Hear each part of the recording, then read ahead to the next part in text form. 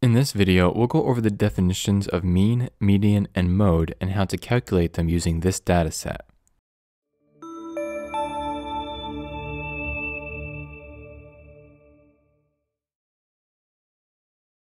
Hey, what's up? Chad here with Determined Data, helping you organize and manage your information in the most efficient way possible. If you're new here, on this channel I do Excel tips and tricks videos as well as tutorials just like this one. So if you find it helpful, consider subscribing. So this here is what we want to find, the mean, median, and mode. And as you can see, I've already have it calculated just because I want to give an explanation of each and have an example to show. Now the mean is simply the average, so when you add up all the numbers and then divide by the number of numbers there are, you'll get your mean or average.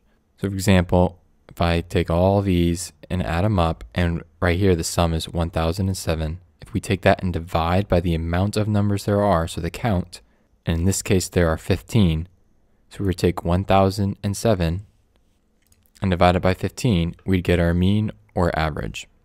The median is simply the middle value in the list of numbers.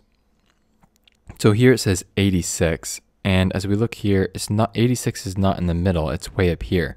But imagine if you had a scale of 1 to 20, the middle value of that entire data set would be 10, because smack dab in the middle.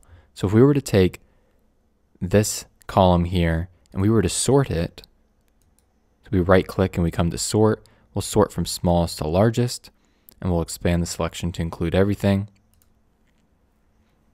Now it's all sorted from least to greatest, and as you can see, the 86 smack right dab in the middle. And the mode is simply the value in the data set that occurs most often. So in this case it'd be 117, and as you can see here, 117 is represented twice, and so the mode is 117. Now how do we calculate these? So let's go ahead and delete these, and let's go ahead and do it over again.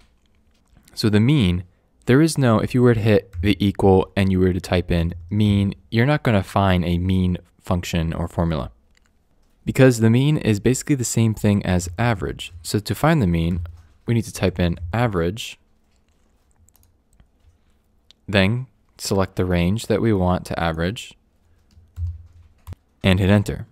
Now to find the median, there is actually a median function. So we'll type in median, pop up, select the range, hit enter, and we get 86.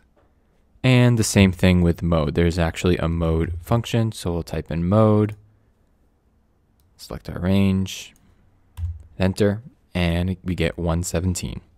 Now in this case, I can see the value of knowing the mean or the average of this data set. It's kind of nice to know the average amount that the students are bringing in, but I don't think the median or mode are very helpful here in this case. You know, they are very helpful in some other scenarios. Just to be clear, I'd probably only use the mean function here, and I probably wouldn't even be looking up the median or mode. Well, that's it for this video. If you want to know how I did these data bars to make this more readable, I'll link up that video above as well as put it in the description below. As always, if you found this video helpful, don't forget to like and subscribe for more content. Comment below if you're new to the channel. I'd love to welcome you and get your feedback.